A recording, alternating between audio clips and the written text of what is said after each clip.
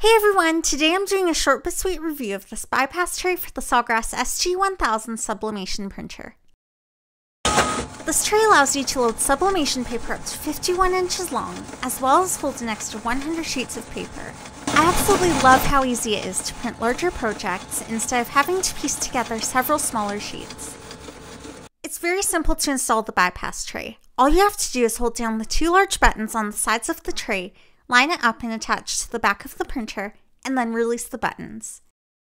If you have a Sawgrass sublimation printer and are wanting to print larger sheets of paper, I highly recommend this bypass tray.